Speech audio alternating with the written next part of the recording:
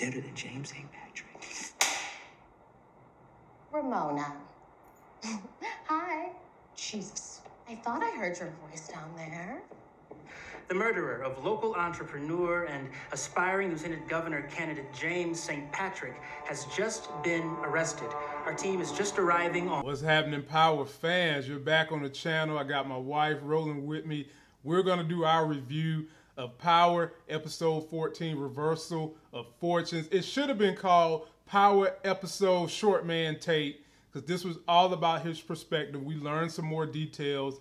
Considering the leaks that are online, people saying they didn't like this episode, I liked it. How did you feel about it? I enjoyed it. Yeah, I think this was a good setup for what you could do with a story with Councilman Tate. We're going to discuss all that in this video. Before we started, me and my wife also had a spirited debate about biasness in the medical field. She's a doctor. I'm a former respiratory therapist, ran an outpatient clinic myself. And if y'all want us to talk about those type of things on this channel that affect our community and other communities, leave us a comment. If you find me for the first time, please subscribe to the channel. Grab me on the podcast, ladies and gentlemen. I'm getting hot on that podcast. And if you like to DM me, hit me on Instagram, man. I'm putting my fitness stuff up there as I'm getting my cuts for my wife don't want me to say the other word. Can I say it? No. Okay. Follow me on Instagram, DM me your stories. Let's jump straight into this review. First thing we see, Short Man Tate gets kicked out of a bar because he's getting drunk. They introduce his brother. And ladies and gentlemen, this is Lorenz Tate's real life brother playing his brother on this show. He wakes up at his brother's house, tells them he's out of the race. What did you think? I was just, happy to see a little bit of Tate's background. So this is the first time that he hinted anything about his family. I think in previous shows they hinted to the fact that he used to be a police officer or something like that, but we never knew anything about his family. So getting to see that aspect of it, I thought was nice. And throughout this story, we learned kind of more of the dynamics between him and his brother, which I also think is another setup for another show. There was some sibling rivalry going on. One brother feels a certain way about the way the other brother is doing. One brother has disdain. It was a good little setup for something else that could be. Yeah, it also shows you that Tate apparently has some demons as well, because it doesn't look like that was his first rodeo with them calling a brother to come pick him up. Exactly. She got on the phone. She said, "Your brother here again, drunk. Come get him." And so that that's a common occurrence either for him now or something going on with him in the past. Yep. Then we finally see the bloody socks. We've all been speculating who was the bloody socks. A lot of us thought that could have been our man Spank, but it wasn't. It was a white guy being tortured by the henchman that would eventually be hired by Councilman Tate, Cedric the Entertainer, whose name is Croup, and his son, torturing a white guy because he done something to some little girls. I ain't need to see all that. Sorry. You ain't like watching them carve out pieces of his thigh, and that was a little too much for me. But we don't know what he done to the little girls. Still, the visual I didn't want to see. That was a little too graphic for me. Right. Then we see from the trailer again, we saw a hand, and a lot of you guys got this one right. Y'all said that it was a mature hand, and I don't know how the hell you could tell it was a mature hand, but you did. And it was Councilman Tate at the shooting range with his brother, just shooting around, considering letting off some steam after what happened. And we learned that his brother is also a New York police officer. What'd you think? I mean, it introduces an interesting dynamic. I'm assuming both of them were on the force together back in the day, and Tate jumped out the game. Right. I don't know. It's just, again, providing more background into Tate's, family life.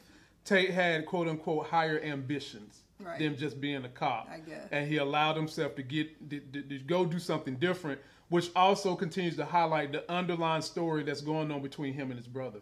So next we see Tate bust up and crash the meeting with the governor running Lieutenant Walsh, Ramona, and the guy that's running the DNC arena for that sector of New York. And Tate goes in there, he's mad, he's hot, and it eventually gets to Loretta Walsh saying, "I don't want to have another issue with a black man in a hoodie," and they basically throw him out. What was going through your mind about that scene? Tate was looking desperate. Yeah, I mean, that's it exactly. He was desperate. He wanted to continue to be in the governor's race, and he was going to convince them to, keep him in the game. Mm-hmm. They wasn't hearing it though. You got Ramona, what's her name? Loretta Walsh. Loretta Walsh and the Democratic guy were looking at him Ottman. like, yeah, Steve they Ottman. wasn't hearing none of it. No, they weren't trying to hear it. So at this point, Tate is really feeling the blues, ladies and gentlemen, because in all honesty, even though Ghost has pretty much beat him down, in his family and in this hood he come from, he was the ghost. He was the winner. Right. And now he's getting defeated. So that lands him in the church with that crooked ass Pastor Macedon. Sound like a damn dinosaur. And the pastor reminds him of what he meant to this community, but more importantly, the promises Tate made to him. Mm-hmm.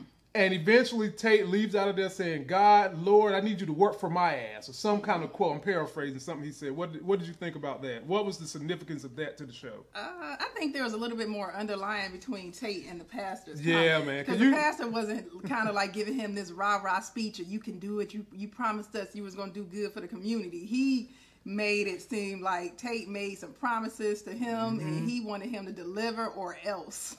That pastor crooked, y'all, and I would love to see him in some kind of a spin-off, because I believe he could play a T.D. Jakes, a TV evangelist, and be caught up in some boy-on-boy scandals. I would love to see, because that pastor crooked. He got something going on. He was the one who was putting the squeeze on for Raina's funeral. Right. Yeah, Yep. Trying to be, wanted the attention, wanted to be for show, and yeah, so it was something else going on in that conversation. Oh, you better believe it. Believe it. Then we see Tate meet with Croup, who is played by Cedric the Entertainer. You guys got that right earlier this year. And the young man with Cedric the Entertainer's son. And my wife brought up this at this point. What is up with all these son, father, mother, daughter dynamics? And some of you that have seen the leak, you kind of know is leading up to that Oedipus complex. For those of you that haven't seen the leak, I'm not going to spoil it. But he meets up with them to basically tell them to back off killing Ghost. And they get upset saying, what, you done hired somebody else? And they was like, we killing this nigga. It's either us or we going to do it without. We killing this dude. What'd you think was up with that? I thought it was a little odd. I'm like, well, just get y'all money and go on back home. Mm-hmm. Just don't have Tate make y'all drive up there for nothing. Get at least half of what he promised you and go on back home. Yeah, just take what is up with people making stupid decisions when they can get their hands on money? You seen Dre make some stupid decision. Right. You see these goofballs done came from Washington, D.C. to New York. But no, Tate said he wasn't going to pay him. So but you can make him. You can make him pay you. Yeah, bands make them dance. Yeah, they could have made him pay. I guess they use the rationale of, well, we here now, and you're gonna be able to track the fact that we came here. So if he died, you're gonna be able to pin it on us anyway. So we're gonna do it anyway. Which I don't understand the rationale for that. Just get your money and go home. To be like, it would, if they were smart, it'd been easier for Tate to just pay them to go away. Right. Than try to go out. Right. Pay them for their troubles and don't get on back up the road. Exactly. Next, we see Croup and his son. They're stalking Ghost. So the other pair of eyes that was stalking Ghost, besides Angela's sister, was these two. And they're stalking Ghost to learn his schedule because they're going to make the attempt on his life. Mm-hmm. Yeah, it just cleared up what we were trying to figure out what was going on in the past. So you got them on one side of the street and you got Piles on the other side of the street, both stalking them. Yeah. Then we see Tate meet up with Ghost. This is from the trailer when we seen Ghost in Club Truth with the server girl with him, and they whipped their neck around to look at somebody, and it was Tate coming. Basically, Tate comes in there, and we all thought from earlier in the season that he was trying to warn him about Tariq. Mm-hmm. But what he was really trying to warn him about was he was about to hire these two dudes to kill him, and he wanted them to back off, and he was going to try to tell Ghost, but Ghost was feeling himself. Yeah. I mean, feeling it to the point he was sucking his own penis. I mean, Ghost wasn't trying to hear none of it. He thought Tate was bitter.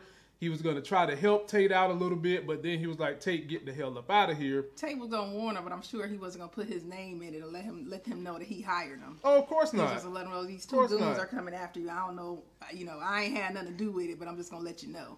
Exactly. Now, the next scene was very telling. Tate stops for coffee because he's stressed out again. He's beat up, almost feeling defeated. He stops for coffee.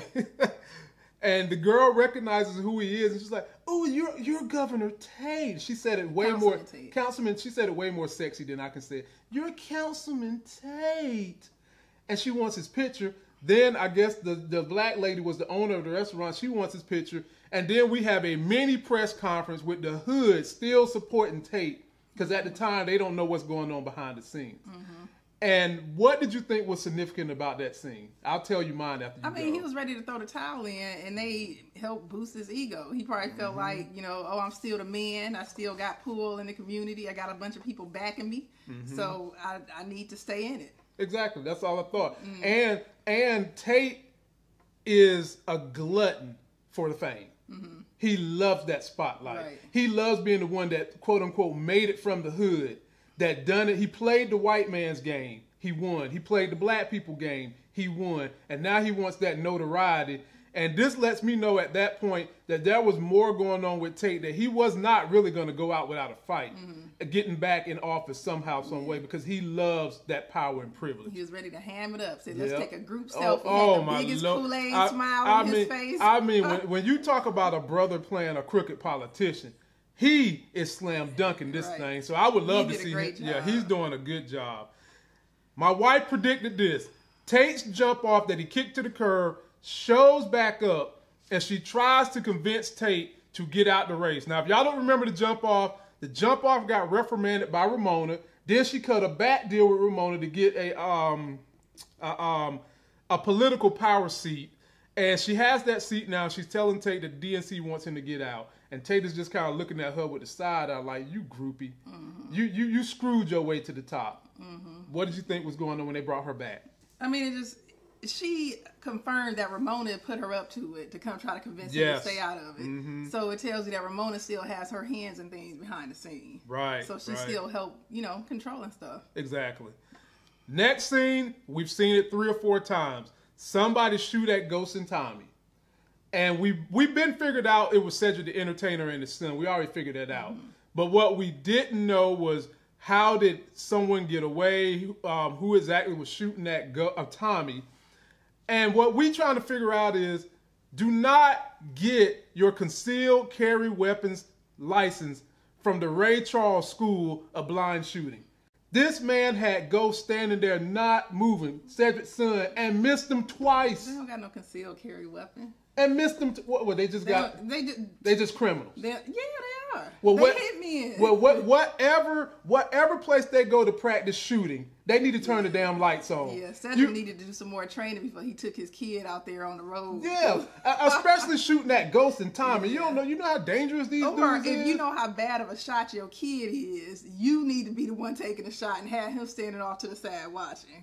I'm sure Cedric didn't know it was going to turn out like that. Oh, but you notice he did give him give the son the best gun, the one with the scope on it, and damn, the son still missed, man. He didn't just barely miss. He missed by like 2 feet. Right. Against Ghost and Tommy. Right. You can't miss with Ghost and Tommy.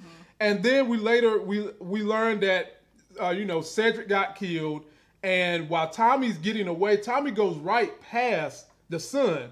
But the son couldn't do nothing because his gun jammed. You saw that point when his son was in. And when he finally got the gun working again, Tommy was getting away in his mom's BMW, and that's when the son was shooting at him. I was like, bruh, man, come on, bro. You got to shoot better than that. Next scene, we see Croup's son calls Tate, and Tate pretends that his phone is breaking up. Oh my goodness, that was hilarious. Well, reenact what Tate said, honey. You do Tate so well. How did he do it? He said, "Hello? Oh, we breaking up. We're breaking up. We're breaking up." And then after that, he said, "Oh, you have the wrong number. Please don't call this number again." Oh, short man Tate. Oh goodness. Then we see Tate meet with Tasha to say James is planning to throw Tariq under the bus with the Ray Ray theory. Yeah. Did you ever for any moment think that she was going to be down for someone outside the family circle? No, I mean, she didn't buy it. Of course not. I mean, so first he met with, Dre gave him the information. And so that's the information he ran to Tasha with and fed to her as if it was coming from Ghost. And it was coming from Dre. Yeah. And Tasha, I mean, she was wise in that situation where she didn't really buy it. But I still think he dropped a seed in her ear where he said, you're not even going to do something to protect your son. So, I mean, it played out how I thought it should have. She didn't buy it, but I think her wheels were turning where she was still considering, what if he really is telling the truth. Right, possibly. Then we see Tate taking out garbage at his brother's home. And then Carter, who is the son of Cedric the Entertainer, runs up on Tate upset because Tate didn't warn him that it was going to be 2 people. His dad is dead. He's hot. And he's all up on Tate. Tate is trying to be all smirmy and politician-y, give him a little speech. And brother ain't trying to hit it. He just lost his daddy. From the back, Tate's brother, the cop, shoots him, takes him out. And then Tate lies to the family about his conditions of knowing this guy said it's just a crackhead in your hood. And the brother's like, bruh, this neighborhood has been cleaned up. We the hood, but we done cleaned up. We ain't had no killings and craziness since you popped up. What was the dynamic for that scene for you? I mean, when Tate was walking out by himself, right, after he sent the nephew back in the house, you knew something was about to jump off. Yep. I don't know. It was, you knew something was about to happen, and then in terms of interacting with his brother, you know, I like both of their dynamics. I like how the brother is holding his feet to the fire, not just, you know, whatever he telling him, he buying hook, line, and sinker. Right. He's I really like that dynamic. I think you could make a show with that. Yeah, you could. You could definitely make a show with that because people in the hood could definitely get behind the brother. You know, he's a middle-class guy just trying to raise his family. Right. He doesn't have any higher aspirations. He just wants to raise his family and, you know, weekends, whatever. You know, just common folk guy. Right. But the brother, on the other hand, has been laid in bed with Anglo-Saxons, done learned how to be a sleazy person, and has these deeper ambitions. I could easily see people gravitating to the dynamic between these 2 brothers and what could drive them apart, kind of similar to what has driven Ghost and Tommy apart. Only difference is these 2 be on the legal side. You can easily see that dynamic. Ghost wants out the game. Tommy want to stay in the game. This brother just want to have a common folk life. Tate wants a higher ambitious life, being in politics, and is going to do anything to get it. I don't think the brother is looking at Tate like from a jealous standpoint. No. It's like not you at all. don't, and then it's Not like, at and the all. brother isn't doing dirty. So it's like you gonna do your thing, but just don't bring your dirt back to my house. Right, which is what Tate is doing. Right, he don't want the dirt associated with his family. He don't want nothing that's going to put his family in jeopardy. Right. He's comfortable with his life, which is fine. But Tate and his ambitions is causing dirt to be stowed on the brother. Right. Yeah. Putting his family at risk, and then you're going to try to dump on me and my neighborhood because the nigga, you doing dirty. Talking about my neighborhood. My neighborhood fine for your punk ass got here. You know what I'm saying? That's short man Tate. Oh, well, his brother's shorter, so I can't pick on Tate no more. Then we see Tate get a phone call at 2 p.m. in the night. The DNC is taking all their furniture, all their paraphernalia out of his office at 2 p.m. in the night. He runs up in there like, man, what are y'all doing? It's 2 p.m. and the DNC don't care. And then during that same interaction at the office, Rodriguez pops up. She working her ass off. 2 p.m. at night, she's showing up at his office to say, we can't get Ghost. 2 p.m. at night? 2 a.m. in the morning. She popping up at his office to say, we can't get Ghost. There's nothing we can do.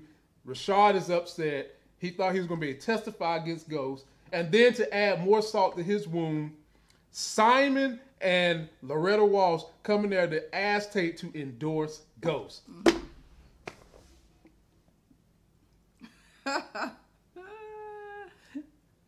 Bruh. Talk about kick a man when he's down. Talk about kick a black man when he's down. Y'all hear the bells of heaven calling Rashard Tate? Oh, goodness. What did you think was the significance of that whole entire thing? I mean, it still shows that, you know, everybody has lost faith in him and they're against him, and it's time for him to throw in a towel. So basically, the world is coming down on him, and it's time for him to hang it up. That's it, man. Yeah. It's time for you to give it up. Yeah. But he's still not giving up, y'all, because the next scene we see, Dre meets Tate. Tate has a new plot to kill Ghost now. He's going to give Dre this money. We've already seen how this went down, man. I still can't get over Dre not having a full tank of gas when he's trying to get away from a crime of killing Ghost. And long story short on this scene, basically a lot of us said, okay, Dre, just run away with the $100,000.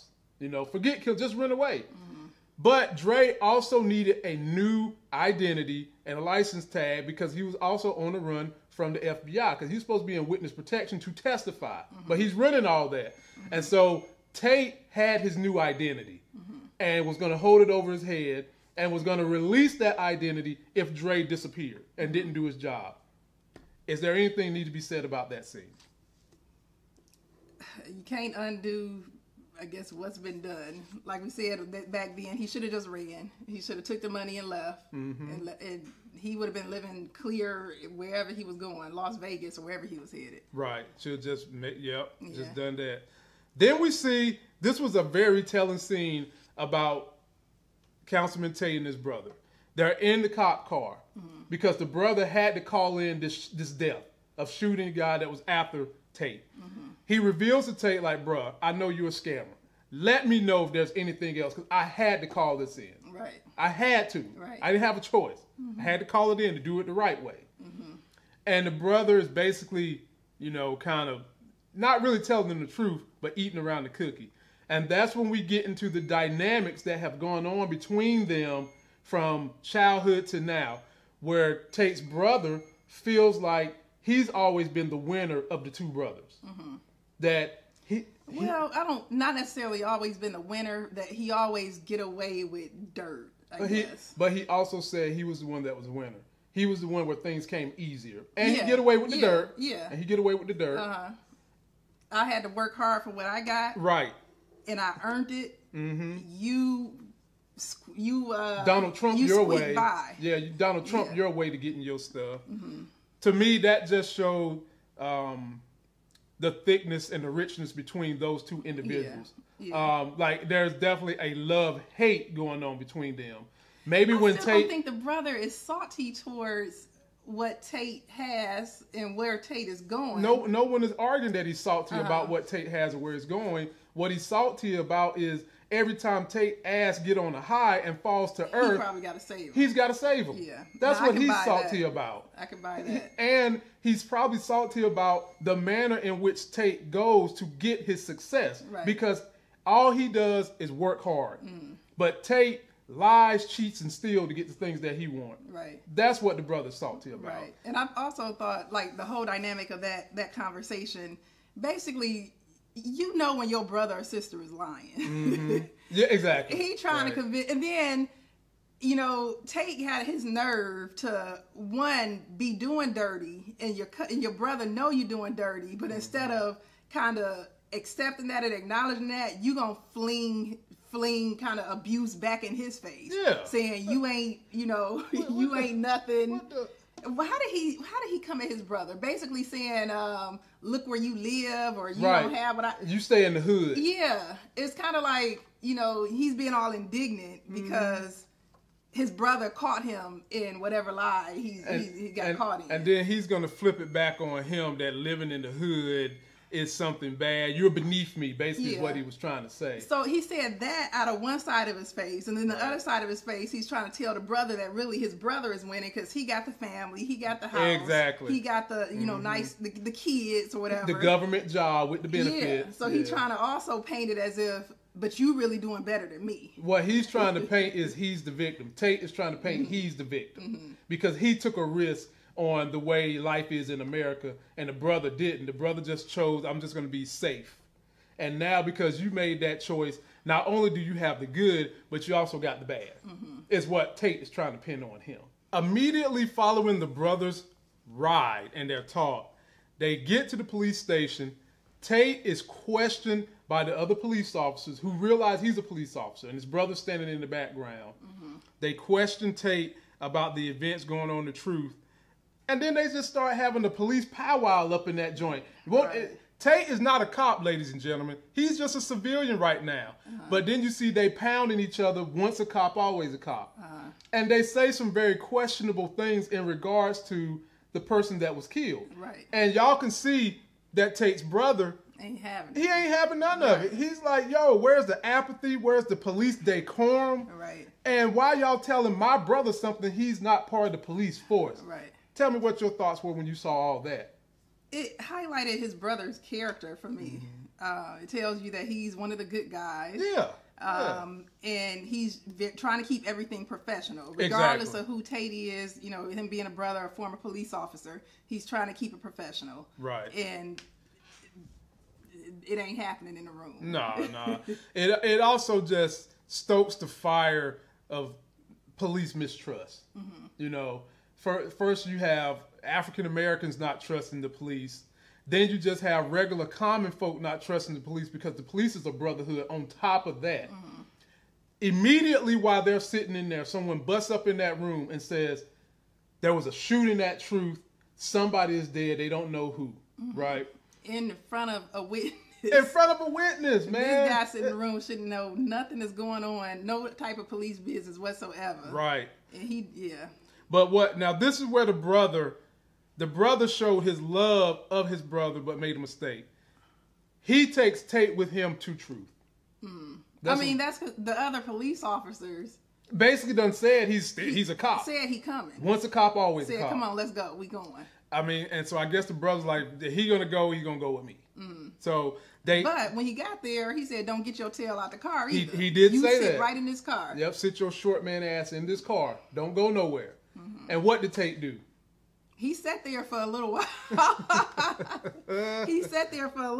Then he finally got out and started trying to lurk around. Lord have mercy. Now, it don't make any sense whatsoever why Tate would want his face seen anywhere around that crime scene. One, you didn't hire 2 different people to go after this guy and kill him. Mm-hmm. In the public eye, they know that you and Ghost more than likely have this rivalry going. Mm-hmm. Why are you popping up as a private citizen all of a sudden to something that's unfolding? Easily, because he had a few issues going on. Number 1, his ego. Number 2, he needed to know exactly what happened to make sure that his ass is not going to be under fire. But it still looks bad. It looks bad. You're bringing on more fire and speculations by being there. Right, he should lay low.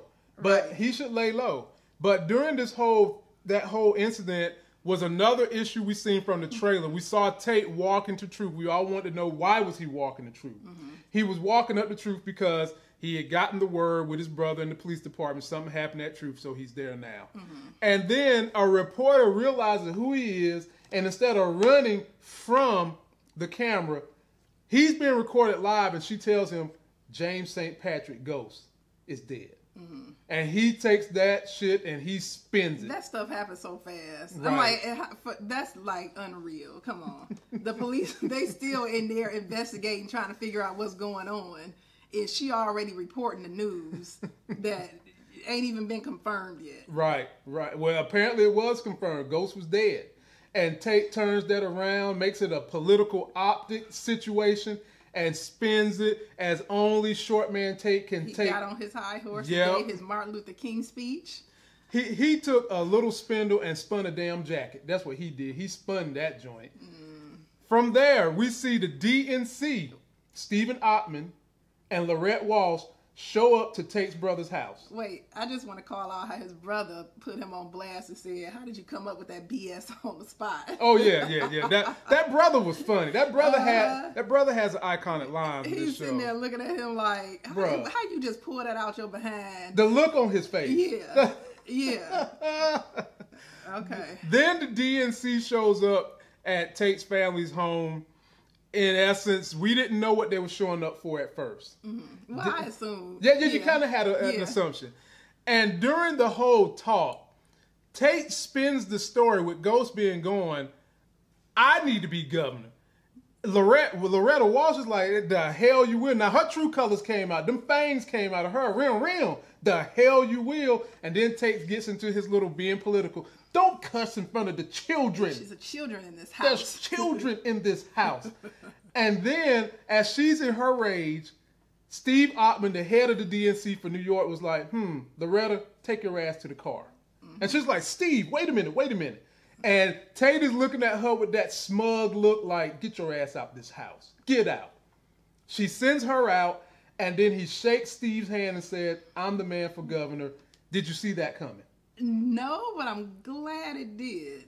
Even though, like, Tate, I don't care too much for him. Mm-hmm.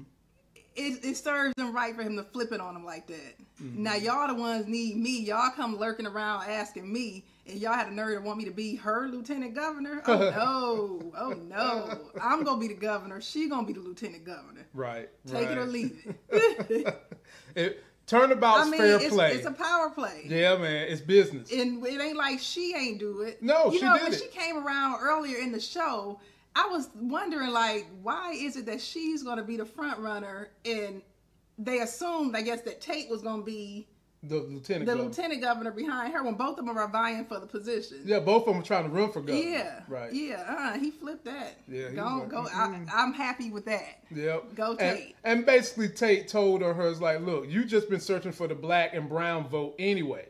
That's all you've been trying to do. You've been trying to get that for years. I already got that, and it's going to be easy for me to get the white vote because remember, Simon Stearns is still kind of lurking in the background." Then the next scene was right from the trailer. We see Tate in a church. And we was wondering, was he giving a sermon or was he doing preaching, ghost death, whatever. And Ramona's in this same church looking very upset. You called that on the review. What he's doing in this church, this is Reverend Mastodon's church, he is announcing that he will now be running for governor of New York. Right. What did you have to say about Ramona's look on her face? I knew that look, the way... these are some really good actors because I picked that out when we did the review of the trailer. She had a little sadness in her face, but also a little disgust. But it looked more sad than anything. Like, I can't believe what's going on right now. Yeah. So, I mean, kudos to them for their acting job. Yeah. And Tate gave, if you paid attention, man, he gave an iconic speech in that church. He quoted this saying, and I quote, "New York leads the way. New York leads the way. New York leads the way." I was like, damn, look at this short man giving a good damn speech. Yeah, he just morphed into a pastor, had a little hop in his step, throwing his hand in the air, got everybody chiming in. And now, ladies and gentlemen, that is a microcosm of what's going on, what's wrong with our country in the first place, that someone can come with all that pomp and circumstance. You have no real clear idea of how they are personally. But because they can get up there and put on a show like it's a pep rally, get your juices going, you want to get behind them. Power has told on politicians. Then we see Tate learns Dre is dead via his brother. Another die. What do you think was going on with that when the brother dropped it on Tate? I mean, the whole reason for the brother telling him, like, ain't this another coincidence? Right. Ain't you lucky? And why don't you go and pick up a lottery ticket on your way home? Because, everything is just falling right in your hands the way you couldn't have dreamed it coming up that way. And the brother ain't no slow lead. No. The brother know good and damn well luck don't string together like that. No, luck don't string together like that. Here the guy is dead who I think had something to do with you in the first place. And then he go, Dre turning up dead, who you told me was going out to kill ghosts. Like... Like, I know you're not that clean. Nah, he looking at him with the side eye. Yeah, I would give it to him too. The next one was very funny. This was funny to me. It's funny as hell. Tate is talking to the press outside, and he tells the press that Ramona and Ghost had an adulterous affair. As he looks down there and see Ramona is doing a press conference to deviate from her and to get back at her, because remember, Tate was like, Ramona, we can make this, we can be bedfellows. And then he looks down there and said that her and Ghost had an adulterous affair. She ain't never get none of them draws. No, she didn't. I ain't see that one coming, but I don't put it past Tate. Now he being petty and dirty. He about to get any and everybody who turned against him and doubted him. The name of this show should have been Scorched Earth. For him. Exactly. Yeah. Exactly. Next, we see Simon, the white dude that was working with Ghost, working with Tate, gives his endorsement money to Tate and says it was never an issue, it was just business. And Tate gives that famous line, politics make strange bedfellows, and they shake hands. Yeah, so they about to use each other and take that ride to the governorship. Right. But I mean, like I said, business is business. Then this is what you predicted. Tate's jump off comes back. Now that he's on top, she is literally back on top of him. Talk about the significance of her coming back. It just, you know what I got to say about that. I mean, she making a power play. He back in power, so she want to be around that power. She's just a power groupie. That's all she is. She'll hop on any stick that can give her magic. That's what she's doing. Okay. I'm just listening. Go next. But you just said that's what she's doing. It's just I worded it in a manner that everybody can relate to. It's the same concept. She like pogo sticks with money and power, fellas.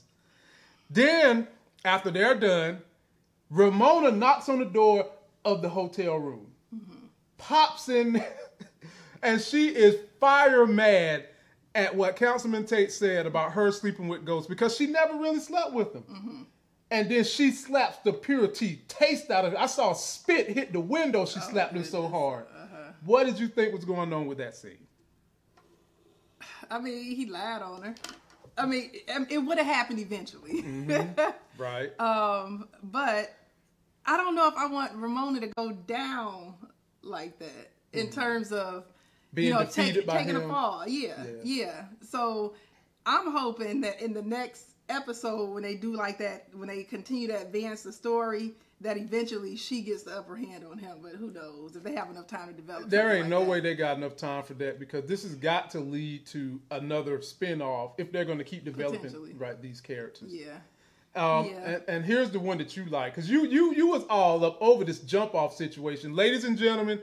If I ever decide I wanted to have me a jump off, I can forget it because this chick is like the FBI. I would have to go literally to probably another country for something like that because you called this one.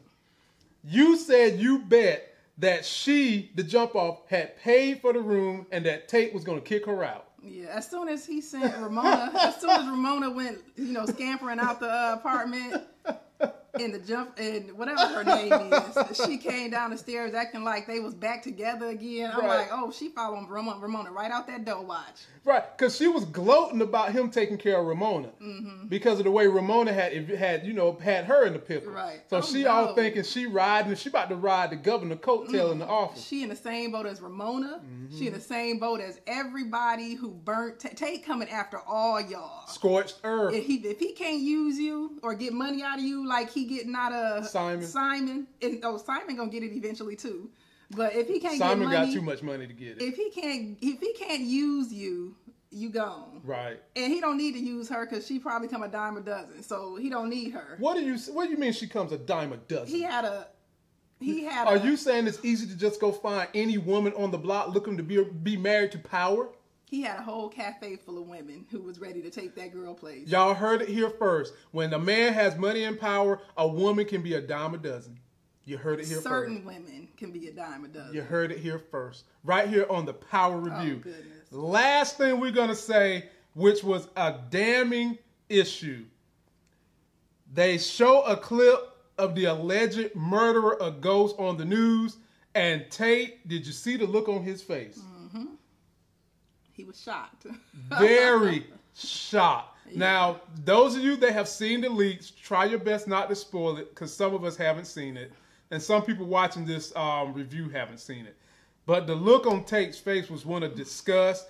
And it makes me think that whoever he saw knows some dirt on Tate. Possibly. For me, it still comes down to Tasha or Tariq. Right. And so... Because you don't know nothing about the leak. No, I didn't watch him. He wants... he already went and tried to get Tasha to do it. And Tasha kind of put up a fuss like she wasn't going to do it. Right. He was surprised at who it was. So I don't think it was... Based on this, I don't think it was Tasha. Because he wouldn't have been surprised if he saw her on TV. He was shocked, like, I can't believe that person actually did it. Right. So having said that, there's only 3 suspects left that they have to weave all into the same story in one more episode that's going to come after next weekend because next weekend is Super Bowl. Who are the 3? Cooper Sacks, Tariq, and Tasha. Okay. That's it. I would have loved for them to have done a story about Cooper Sacks, but like we said when we done these reviews, we knew that everybody wasn't going to get a story in 5 episodes. I love Tommy's story, and I actually like Governor Tate's story. Now, Paz, they could have done something different with her damn story. I mean, that man, come on, man. That was a waste of time, bro. They could have done something different. But, I mean, it is what it is. Any closing remarks, honey? We got 2 weeks left till we get the final betrayal. No, it's been a good ride, and I'm just ready for it to be wrapped up. You know what? Question. Would y'all follow Tate and his family and that whole storyline into a spinoff? Right.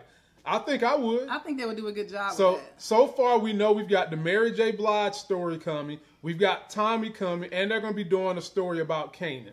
So Maybe they'll come up with some more because they put the groundwork for several stories, ladies and gentlemen. They could do several stories if they really wanted to do it. It's just a matter of picking the ones that we all would like the best.